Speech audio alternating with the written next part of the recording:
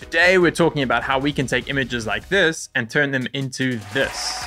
Yes, we're talking about gobos. Now, if you're not sure what a gobo is, let's take a step outside of computer land. Gobos are a piece of metal or glass that lighting people use in front of a spotlight to cast shadows on the wall. Now, that doesn't help us much because we do live in computer land as 3D artists. And a few years ago, when I was trying to incorporate animated gobos into my work, I tried searching for them and I found nothing. So since then, I've come up with a cool system where I can build a unlimited number of gobos that I can use in my projects, and I'd like to share with you that system so that you too can build an unlimited number of gobos. So if you're ready, let's jump in. All right, so we are here in Houdini and I have an empty scene here. I just have an empty geo container here so that we can get going quickly. Before we jump in, we are going to use a tool called the Simple Tree Tools. Now, this is not free and there are free alternatives that you can use, such as the Labs Tree Tools, which are built into Houdini and are free, but they don't have the animation controls that the Simple Tree Tools give, as well as the Simple Tree Tools have a lot of other features that are super cool. So I really like using these tools. I've used them for some of my other animations and I found them a really useful toolkit to have in Houdini. But if you don't have them, you can use the Labs Tree Tools. I think Entagma has a tutorial over here where they talk about how you can rig and animate a tree, and everything else follows suit with that. So let's jump in and let's start building. So the first thing I'm going to do is I'm going to create a simple tree. All right, so just like that, I get a tree.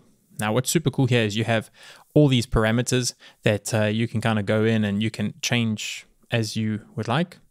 And yeah, you can click buttons and move things around. And I don't know what everything does exactly. I just know that you can very easily change stuff quickly, as well as there's a whole bunch of presets here. So you can come in and choose different presets.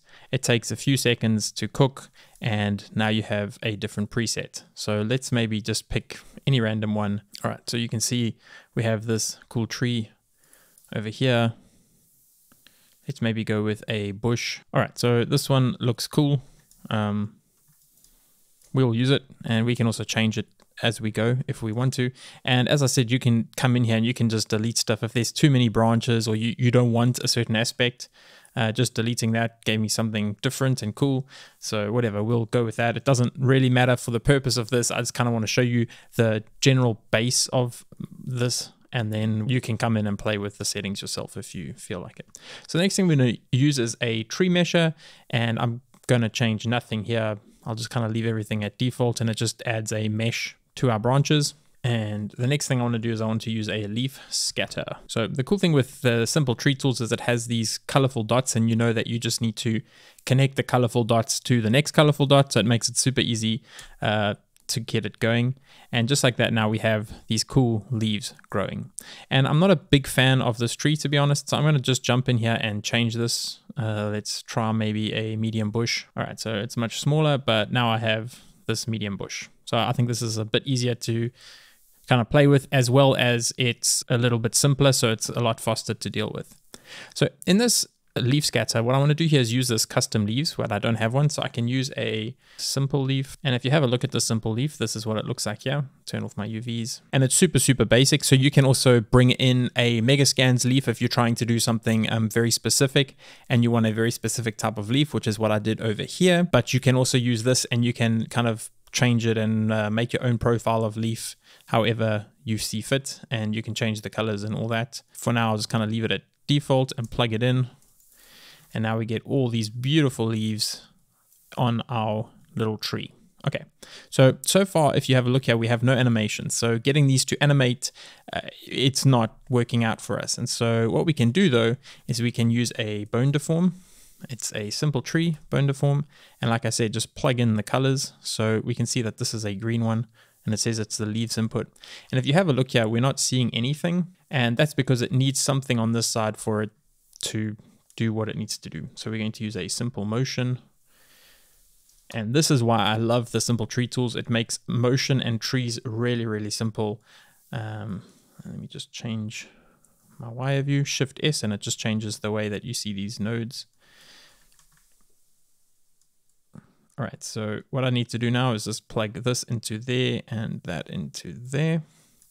And now I have my tree, and you'll notice that I'm missing my leaves. And the reason is that the leaves are a separate input here. So I can just merge my leaves and my branches together. Shift R to make these the right way around. So now I have both. And now if I move this, you can see I get this very cool motion.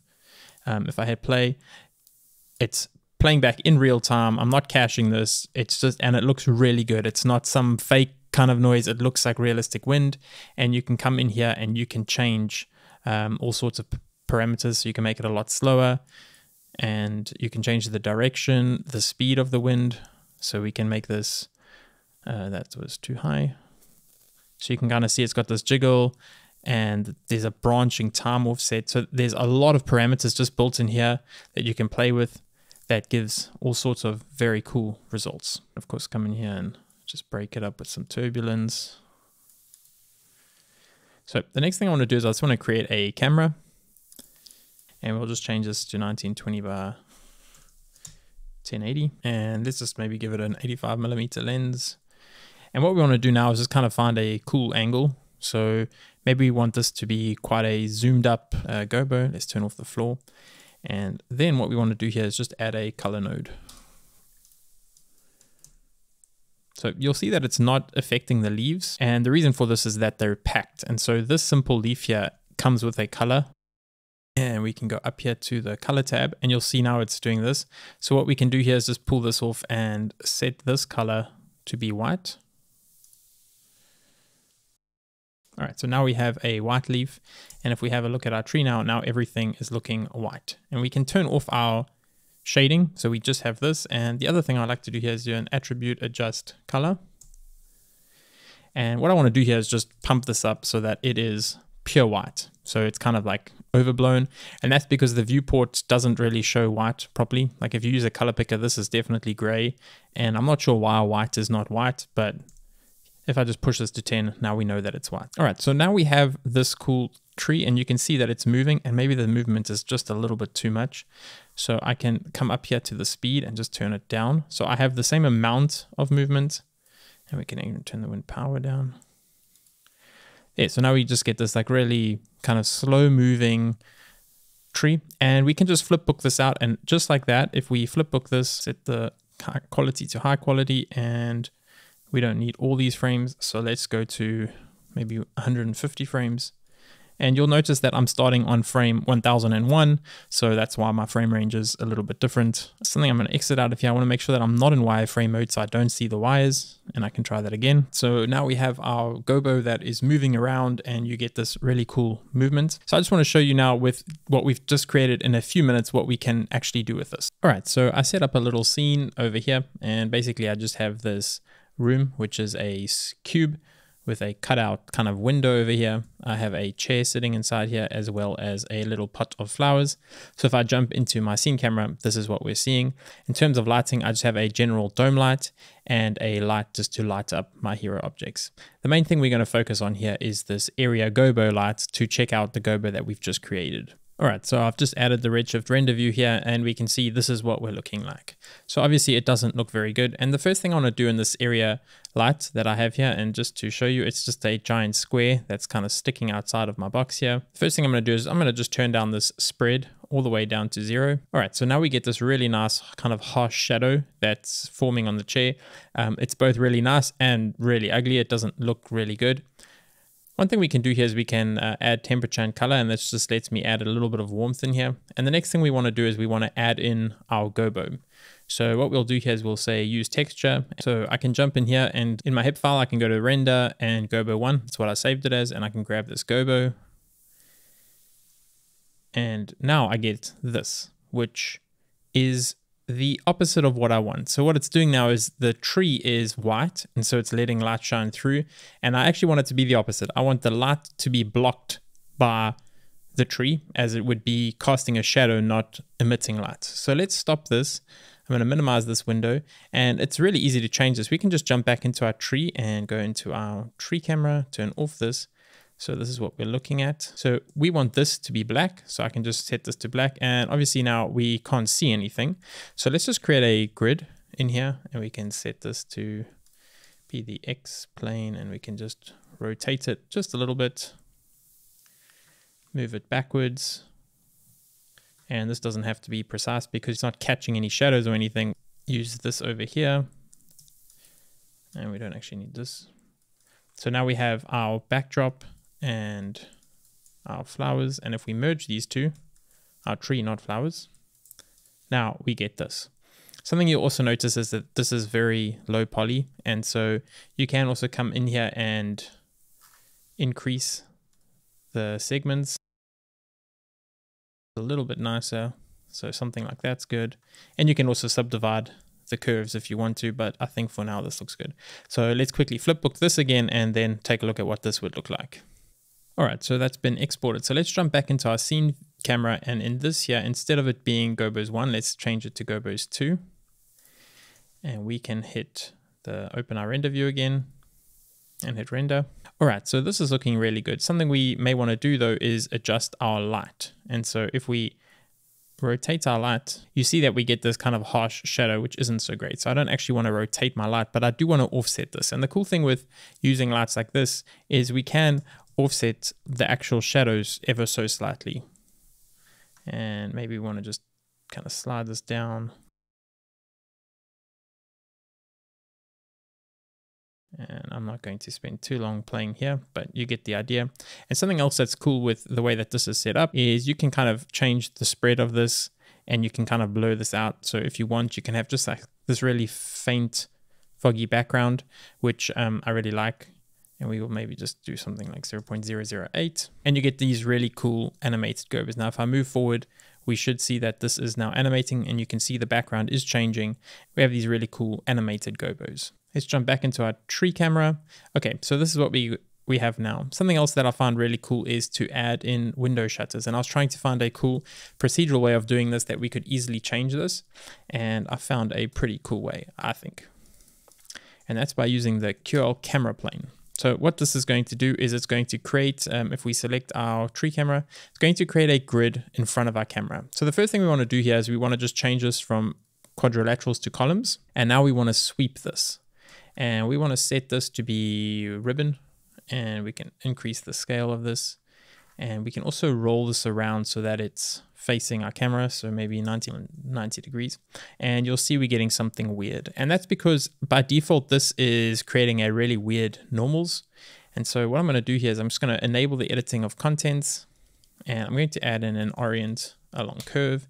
I'm going to just drop this in at the top here, and I'm going to set this to be on the y-axis. And now, just like that, now we have this kind of shutter look that is always facing our camera. And so if we show other objects, you'll see, let's just actually color this as well into black so we can see it on top. You can see now we have kind of these window shutters in front of our tree that will add just an extra layer of kind of coolness to our scene. And we can make these smaller. Something else we can do is we can duplicate this whole thing, and instead of doing columns, we can do rows. So now we're going to get the other way. So let's merge these and plug them into color. And the reason that I really love this camera plane is that if we move our camera around, we can't zoom in too much. And if we do zoom in too much, we have this plane distance, and this is how far away from the camera it is. So if we jump out, you can see that this is facing the camera, not this camera, but this camera, which is over here. This is how far away it is from the camera. So you can see it moves it further and closer. So if your tree is in front of it or behind it, you can move it to be in the right place, which is super handy. And you can see that these rows now are inverted. So let's just reverse, and there we go. Now we have this. And so possibly what we want to do here is just increase this. So we have a whole lot of them, but maybe they're really thin, even more thin like that. And possibly with this one, we want to have fewer, but they are slightly thicker, kind of like the cross beams of a window. And so now we have kind of the same thing, but with the same tree, but with a lot more kind of detail in these windows. So let's just increase this even more. Let's just add in. So before we render this out, let's just get this a little bit thinner. We don't want this too fat. Okay, something like that looks pretty cool. Possibly what we want to do is actually add in a third one. And so what I mean by that is let's make this a whole lot less. So we just have two, but then we can duplicate this one. So let's move this over, duplicate this one. We want this one to come in and number 2. And we want this one to be like so, but we want it to be a lot thinner. And let's just make sure that it's kind of the same. There we go, something like that. This just gives it a slightly different look. So this is kind of 1 window, 2 windows, 3 windows. Okay, and let's render this out. All right, so I have this rendered out, and again, I'm just going to save this, export the sequence. So let's jump back into our scene and let's take a look at how this is looking. So this is what we have now. So let's go grab our window texture and see what that looks like. All right, so I had no idea what that would look like. I kind of just went with it, and this is the offsets. I've left everything as is, and this kind of, for me, looks pretty realistic. You have this kind of cool window, and it's blurred, and it looks quite nice. Obviously, the actual scene is not very well scaled. This wall needs to be further back and all that, but the point of this is not to make an interior scene, but rather just to how to create an unlimited number of gobos. And I think we can do that super easily with these tools. And of course, as I've said before, we can kind of come back into here and very easily just pick a new tree, zoom backwards, and let's just grab a different tree. Maybe we want to do a palm tree. Okay, so now our palm tree is all the way up there, so let's just move it down so we have it somewhere over there. And the leaves are wrong and all that, but if we jump back into our tree camera and we get to the end here, we can scale this whole thing. Let's just transform it. I'm going to set the pivot to be the center and just scale it down, bring it up. And we would need a whole bunch more leaves, but you can see how easily it is just to create a whole bunch of different random variations of gobos that we can use in projects to kind of just give it a little bit more interesting flavor and taste. So this is pretty cool. You can see here we have this huge bush now. So if we adjust our camera, we have a bush, and if we want, we can even add in our windows, and now we have a bush with a window covering it up. We don't even have to use the window, and we have a bush. So I hope you enjoyed that one, and I will see you very soon for another tutorial.